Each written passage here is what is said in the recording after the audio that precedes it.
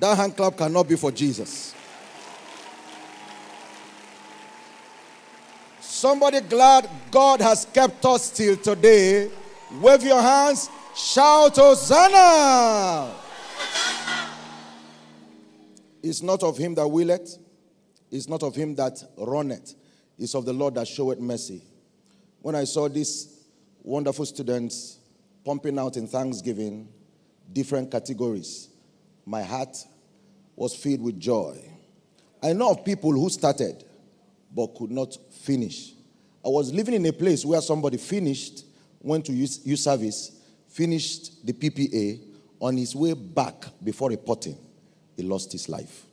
But God has kept us in the air, on the road, over the sea, under all forms of circumstances.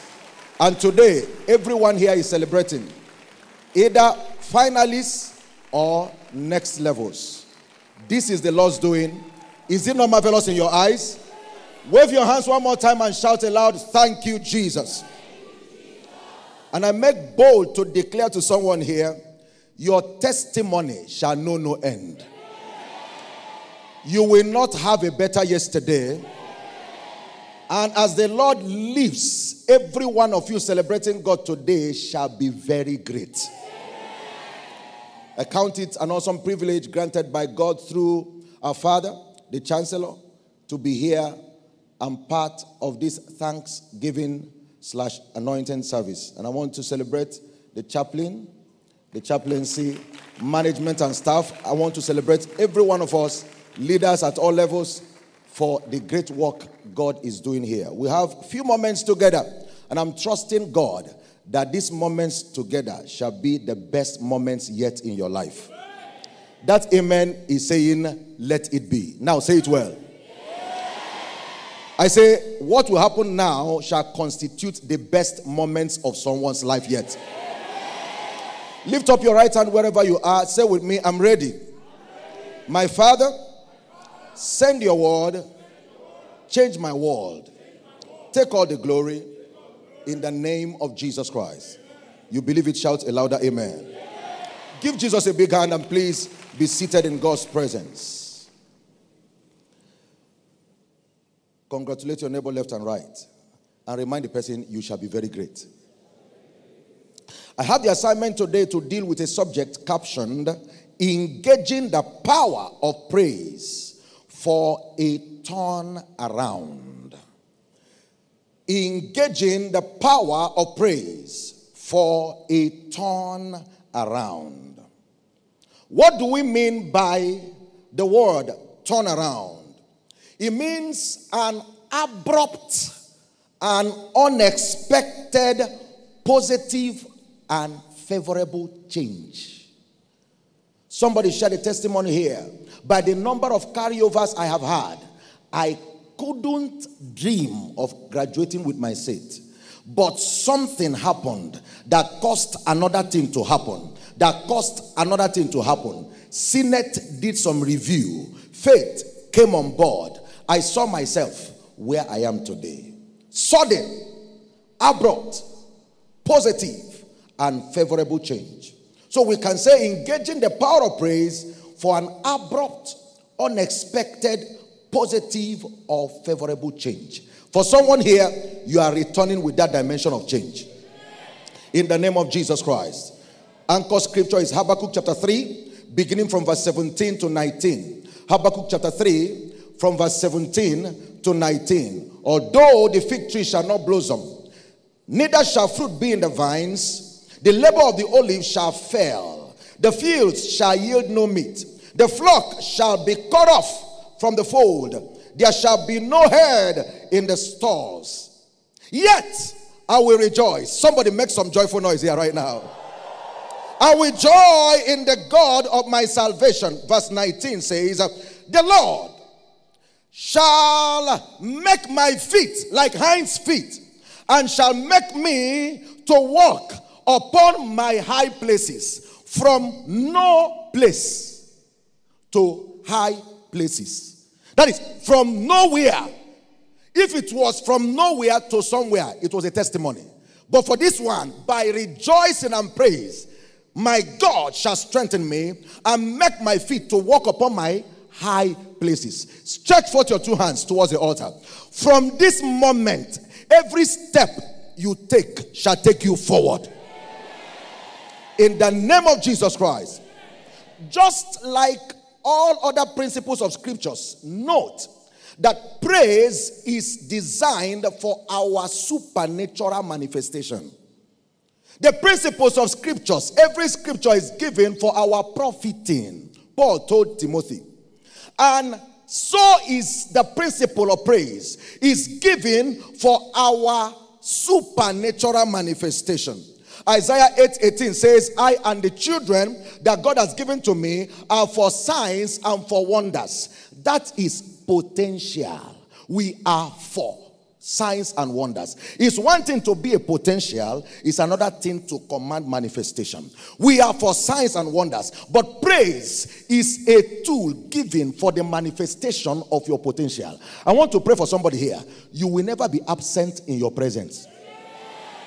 These people, I'm not sure you are ready. Can I talk to you? I want to pray for someone here. In the name of Jesus Christ, you will never be absent in your presence. That is, I'm there, and God is saying, I'm looking for who to use. If you can't see me, oh God, I will see you. We are for signs and wonders, but God gave us praise as a tool to manifest it. Exodus chapter 15 verse 11. Who is like unto thee, glorious in holiness, fearful in praises, doing wonders. Meaning that in praise, as we engage praise, we provoke God to activate our potentialities, to activate the loads of benefits in us. I heard of a woman called Hannah, and as I read of her story, my heart bled. The Bible says towards the end of that story that the woman was blessed by God to have a son called Samuel. And after Samuel, that woman had more children, more than 5 of them. That's a testimony. But I asked myself, how come this woman was barren for a minimum of 7 years? Because the co-wife had 7 sons while she had none. And it meant that she was a carrier of more than 6 children, yet barren. I want to decree over somebody here. Whatever wants you to be absent in your presence, today, praise will scatter it. I like the way your amen is coming. It can come more powerful. Example, we understand from scriptures that the more praiseful we are, the more honorable our lives become. What that means is that the more praiseful we are, the more shame-proofed we become. To be honorable is simply the opposite of being shameful. Honor is the opposite of shame or disgrace. In the name of Jesus, you will never suffer disgrace. The more praiseful we become, the more shame-proofed we become. The more far we become from disgrace. And be intentional about it. Not every believer is in honor. It's possible to be a born-again child of God and still be in shame and dishonor.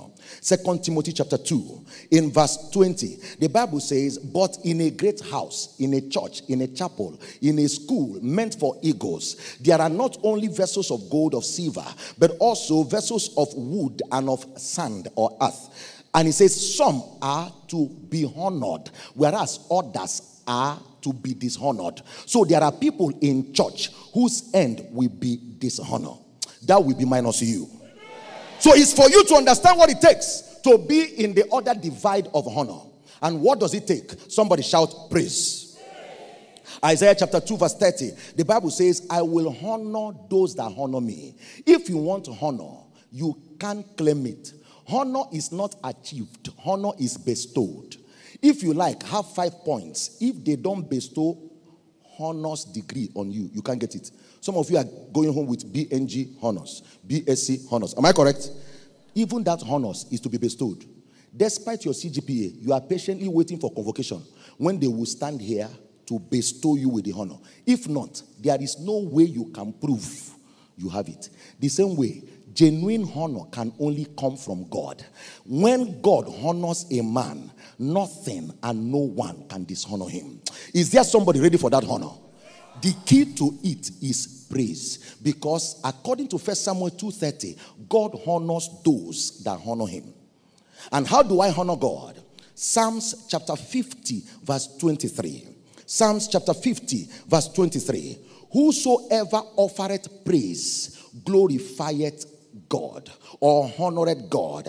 And to him that ordereth his conversation aright will I show the salvation of God.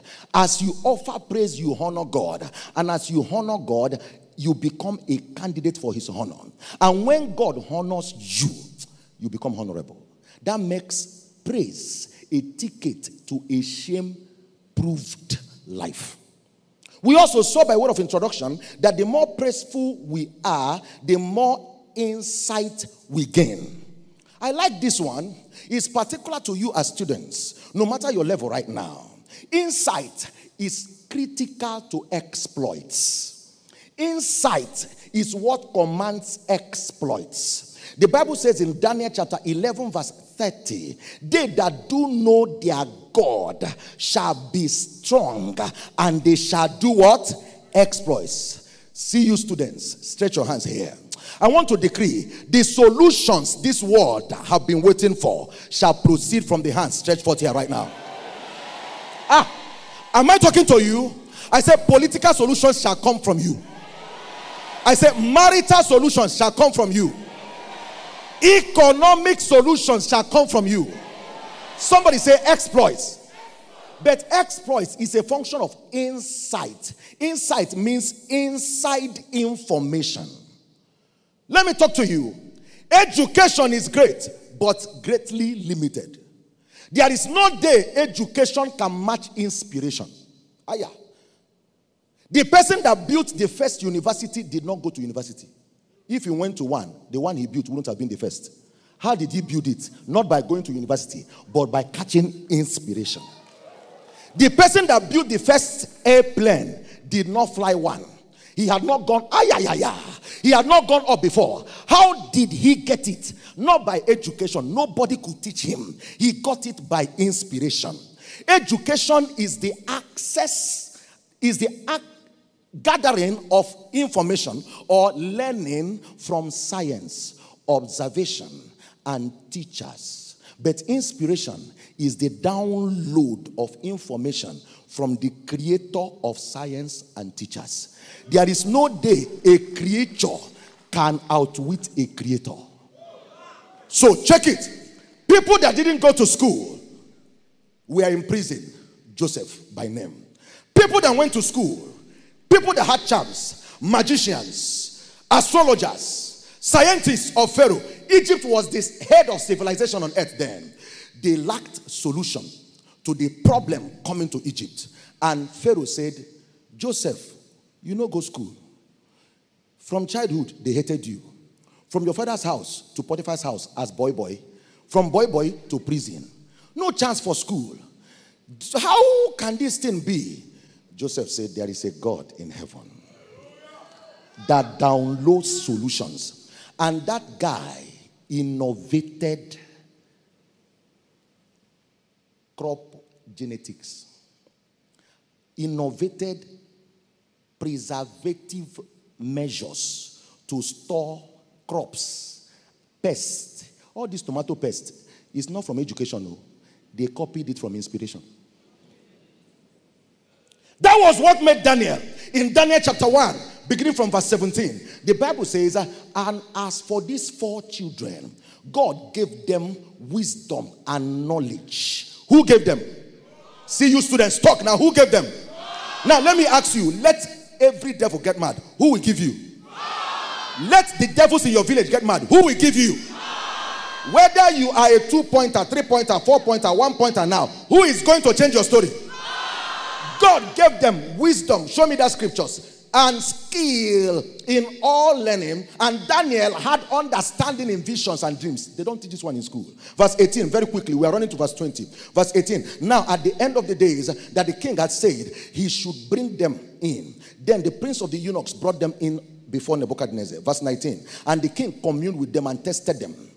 But among all of them, none was found like Daniel, Hananiah, Mishael, and Azariah. that stood before the king. Look at verse 20, the result. And in all matters of wisdom, somebody say all.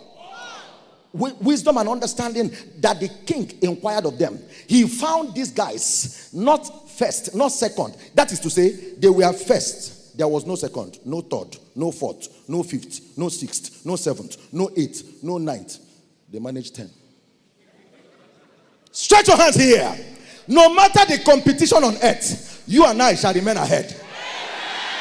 No matter the competition on earth, by inspiration, you shall remain ahead.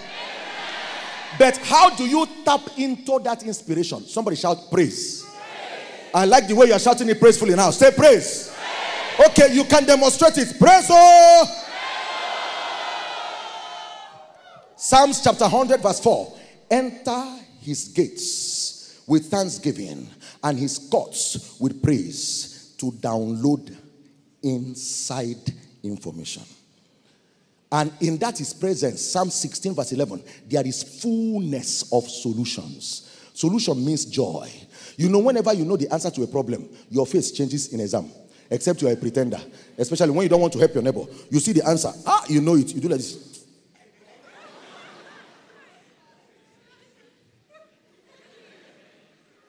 But ordinarily, when you check and you know the answer, you look around and sing like the choir. Eze bube. Am I talking to somebody here? From today, receive grace to live a praiseful life. In the name of Jesus Christ. Now, very quickly for today, let's look at few turnaround keys domiciled in praise. So that you know that praise is more than a church program. Praise is more than calling departments to come and dance, and some people are making mess of it. Some people are joking. Some people don't know what is in it. Let's look at some turnaround keys domiciled in praise. Today we are considering number one, and that's the turnaround key of supernatural harvest. Can I hear somebody holler supernatural harvest? Praise is the gateway to a supernatural harvest from seed sown. Make no mistake, this life, I don't know about heaven, but this earth is governed by the mystery of seed and harvest time. In Genesis chapter 8 verse 22, the Bible speaking, it says, as long as this earth remains, among many principles that cannot change, one of them, he said, is seed time and harvest. And they have not changed till today. That means, by God's principles on earth, input should determine output. Efforts should determine results or rewards. It means for our environment, reading well should mean passing well. Am I correct? It also means passing well or grasping good grades should mean having a great job or a great life. But how come it's not always that way? As long as this earth remains, time and chance can happen to anyone. Even Jesus said it. Results and harvest is not automatical. In Matthew chapter 19 verse 30, he says, but many that were first shall become last. No, first in school should be first to be employed. First in class should be greatest in life. But he says some first will become the last, and the last will become the first. Meaning that one can be diligent in church and still not be distinguished in life for not knowing what to do. One can be hard working and not still fly high. Ecclesiastes chapter 10 verse 15. The labor of the foolish wearieth them, not knowing how to go to the city.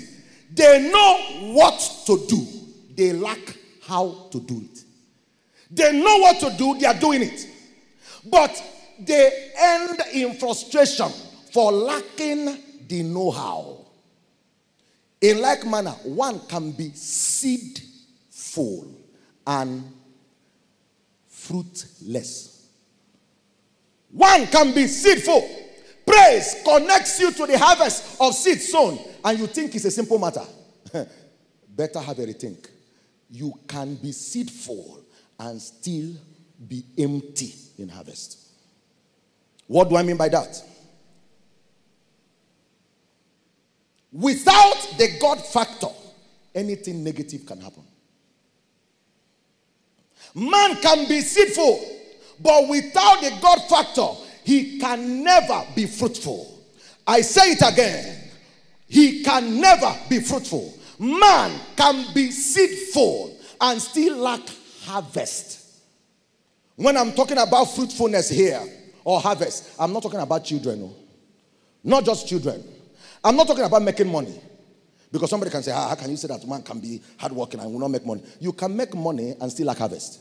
I'm not talking about having fame and accolades and glory. Sars and Mars, harvest of fruitfulness is more than children. It's more than money. If harvest in life is all about money and children and fame, then Solomon shouldn't have written Ecclesiastes chapter 1, verse 1 to 3. In his days, Solomon was the richest and the greatest king.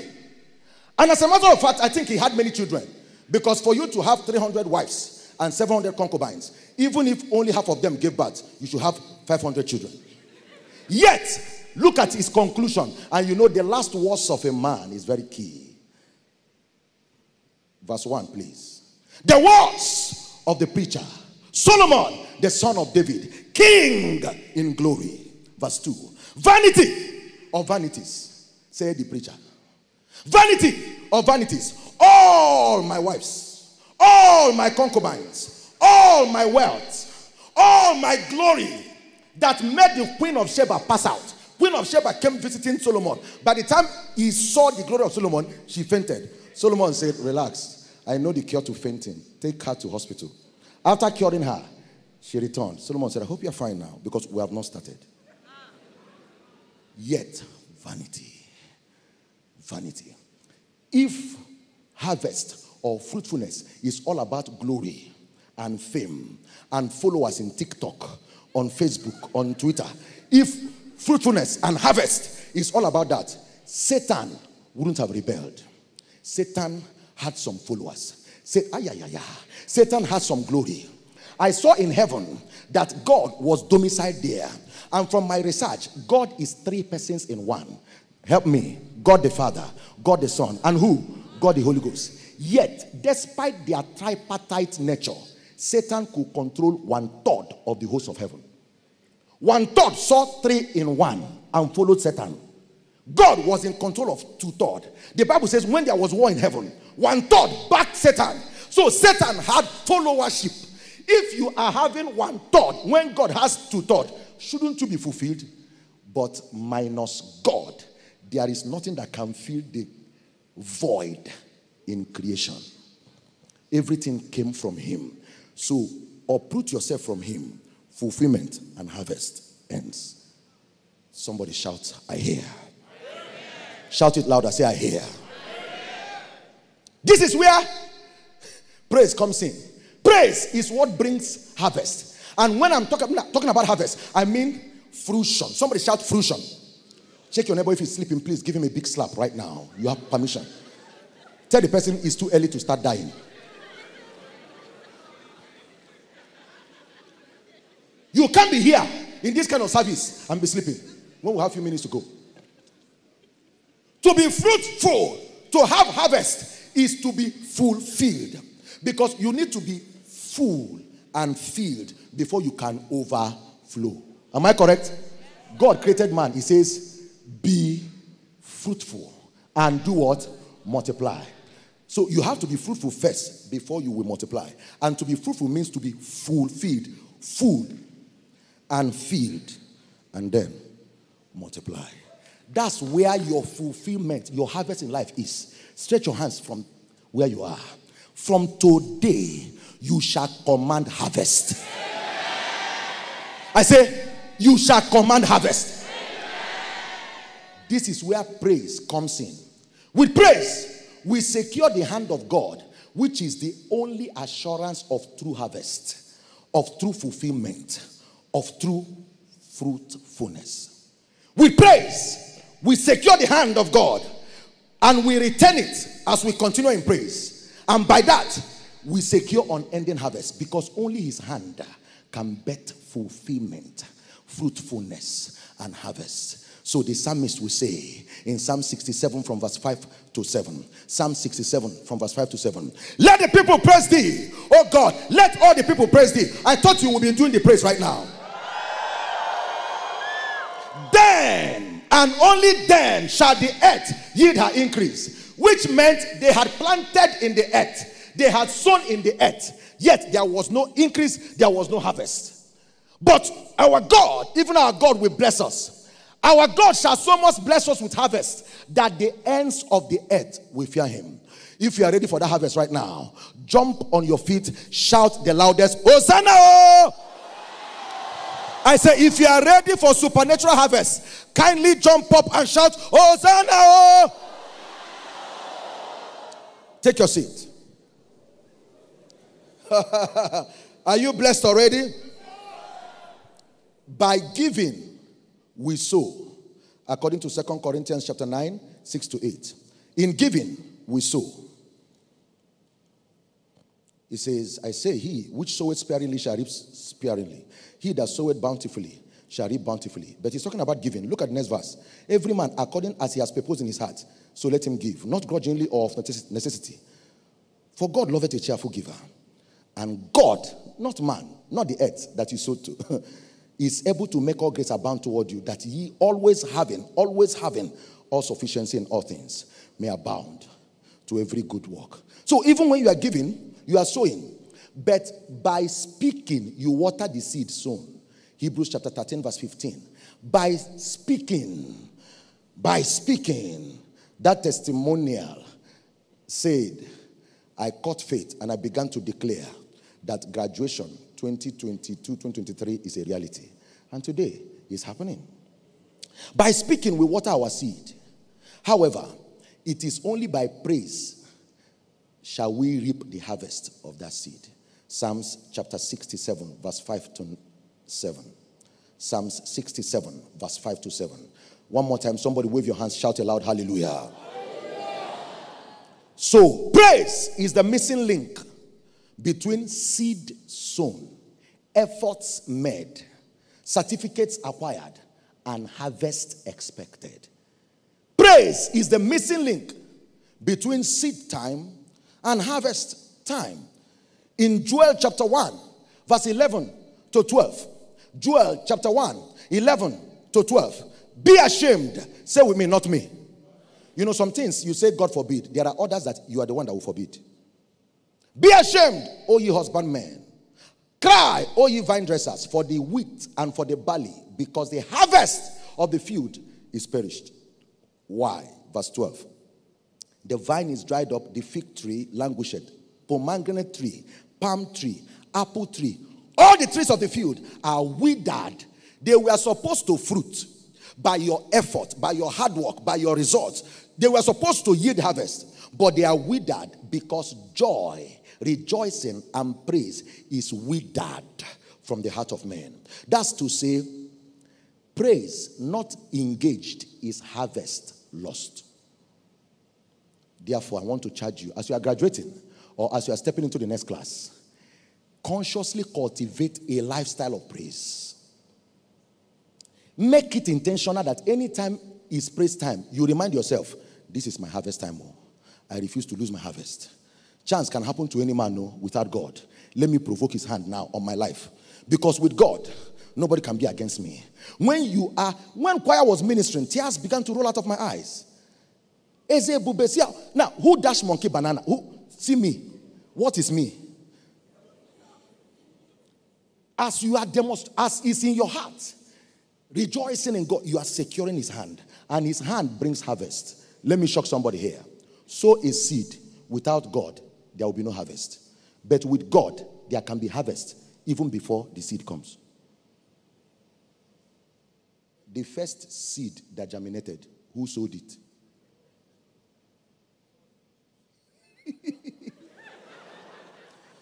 Higher.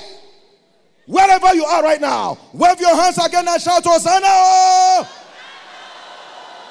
Tell your neighbor, I'm not mad. I'm not wasting my life. I just did some investment. Watch out. Say, I hear. Okay, very quickly as we wrap up. Number 2, what is the second turnaround key domiciled in praise? Supernatural increase and multiplication answers to praise. I like this one. I want to pray for somebody here. In the day of competition, may God increase you above your peers. And when the competition becomes very stiff, may God change gear from addition to multiplication.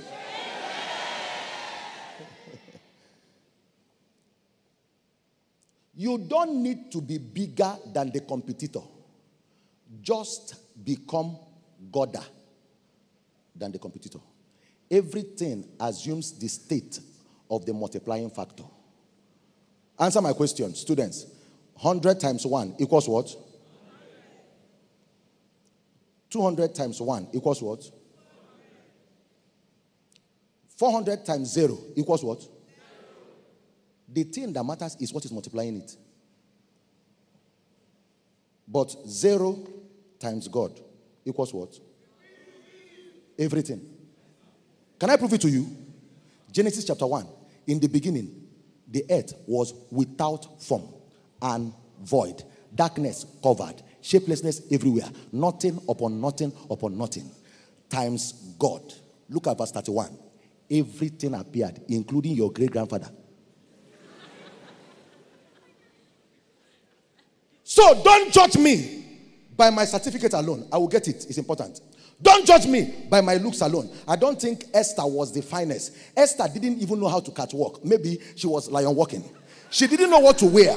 It was the favor of God. As the girl appeared, the king said, close the door. Close the door. Close the door. I want to decree over you, as you assume this praise life, I see God multiplying you. Praise is the key to supernatural addition, increase, and what? Multiplication. Jeremiah chapter 30, verse 19. It says, out of them shall proceed thanksgiving and the voice of them that make merry. And I, God, will multiply them. And they shall not be few. Meaning that you can be multiplied and still be few. You can be first class and be riding taxi. Then I will glorify them and they shall not be small. Meaning that you can be put in position and still lack honor. When God refuses to honor you, nothing men do can honor you. Hiya. But when God is on your side, he begins to multiply you. And you need it. Because planting is good. Working hard is good. However, increase is not possible. Harvest is not possible except from God. And I've told you that harvest is not just making money. You can make money and still be committing suicide. How come some celebrities are still dying of suicide? How come? Nothing can fill the voidity created by lack of divinity. Nothing. Civility cannot try it. To think that there is no God, the Bible concludes your matter as a mumu. The mumu city is square. Amen. 1 Corinthians chapter 3. Time is gone. Verse 6 and 7. Look at how Paul, and when Paul is talking, excuse me, graduates and undergraduates, when Paul is talking, listen. The guy is a lawyer, an architect, an apostle.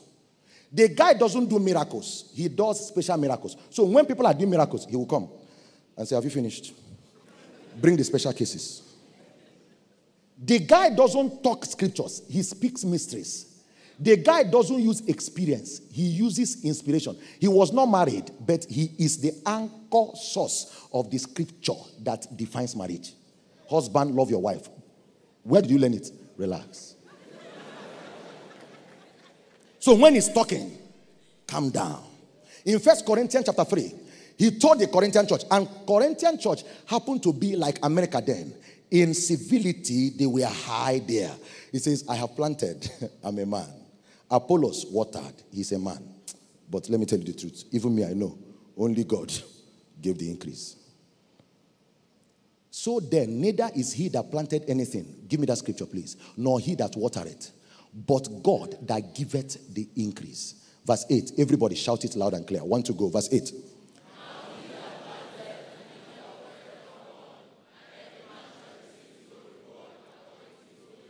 So you are waiting to receive. It's not by your power. It's the one he gives you that you can receive.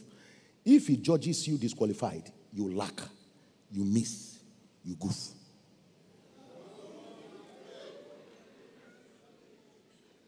So praise is a divine factory for unending gains and profiting. As you enter business, as you enter your career, make sure you live a lifestyle of praise. Somebody shout, all weather praise. Let me mention that. In Psalms 34 verse 1, David gave us the principles and syllables of praise. I will bless the Lord at some times. During rainy season. When I'm feeling good. Because he's the reason why it's not worse. And he's the only reason why it can be better. Let me ask you one question before I leave this point. Do you breathe? Did you breathe yesterday? Are you breathing now? Will you breathe tomorrow? What about during rainy season? What about during dry season? What about if you have malaria? What about if you fail exam? You still breathe? Wait. What about if you have catarrh? 2 nose catarrh. If the nose block, you use your mouth. Because it is breath that will sustain you to improve on the result. The same way, praise should be seen as a factory for unending profit. Even if I lost today, David is saying, I will bless the Lord at all times. No wonder David's rebound in the basketball of destiny has not been matched. The guy is classified as one that never lost a battle, yet he lost many. Why? He will always rebound, pursue, overtake, and do what? Recover all. What's his secret? I will bless the Lord at all times. In 1 Samuel chapter 30, they took his wife, took his children, burned down the city, and he was downcast and saw how men wanted to stone him to death. David encouraged himself in the Lord and began to engage the mystery of praise. God multiplied him. He pursued, overtook, and recovered all. Stretch your hands. No matter the situation in life, you will remain the winner. All right, finally, praise provokes supernatural breakthroughs, aka open doors. And no one does open doors like God. In Isaiah chapter 45, 1 to 3. Isaiah 45, 1 to 3. The Bible says, thus saith the Lord to his anointed Cyrus, whose right hand I have holden, to subdue nations before him. And I will loose the lions of kings to open before him the 2-leaf gates. That's what breakthrough means. Supernatural breakthrough means open doors, and the gates shall not be shut. Verse 2, I will go before him, make the crooked places straight. I will break in pieces the gates of brass and cut asunder the bars of iron. Verse 3, everybody want to go. I will give and hidden riches of secret places.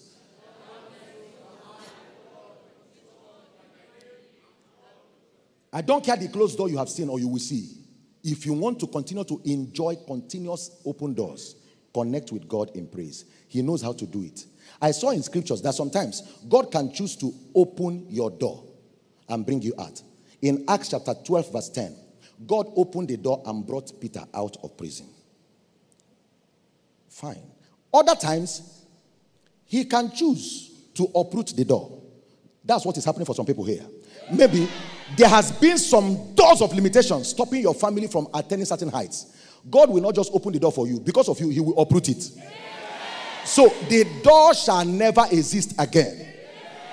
In Judges chapter 16 verse 3, the Bible talking about Samson. Judges chapter 16 verse 3. Samson lay till midnight and arose at midnight and took the door, because they locked the gate against him. He took the door of the gate of the city plus the pillars so that there can be reconstruction, and went away with them and put them upon his shoulders and carried them up to the hilltop, so that the people wake up and they saw their door open. They wanted to close it. No door. They wanted to repair it. The bars are gone. We don't finish. Good news. There is another way he can do it. He can choose to despise the door. In the time of resurrection, I saw about the account of Jesus. In the book of John, chapter 20, verse 26, the Bible says concerning Jesus, when Thomas was doubting him, they were in a room enclosed, and Jesus walked in, the doors being shut. Therefore, I want to decree by these three examples, none of you here shall face closed doors in life. If they close the door, God will break it open. If he cannot break it open, he will uproot it. If you cannot uproot it, you will disappear into the room.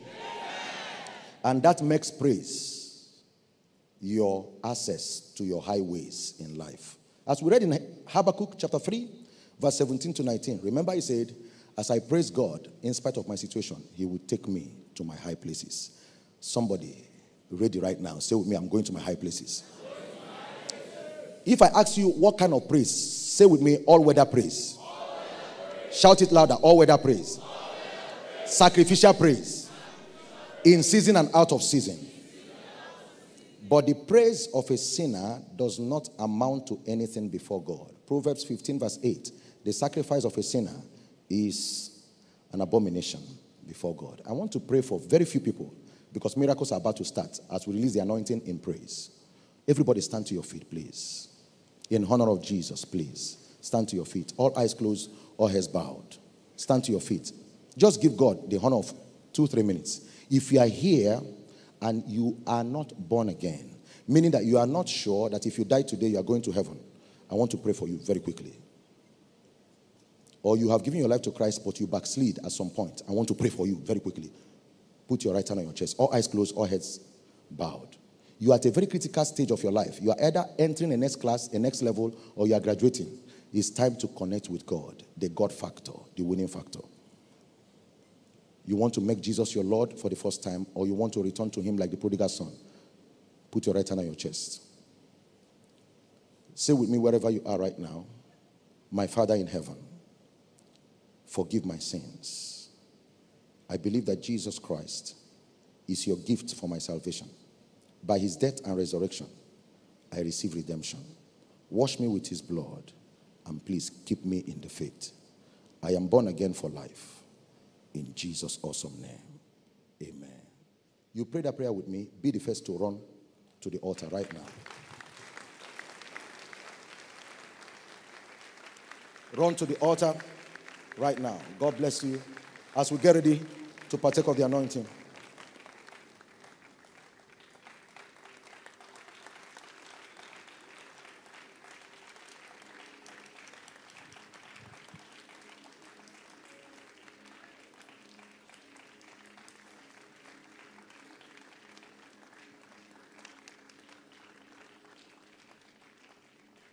Keep coming, keep coming, keep coming, keep coming.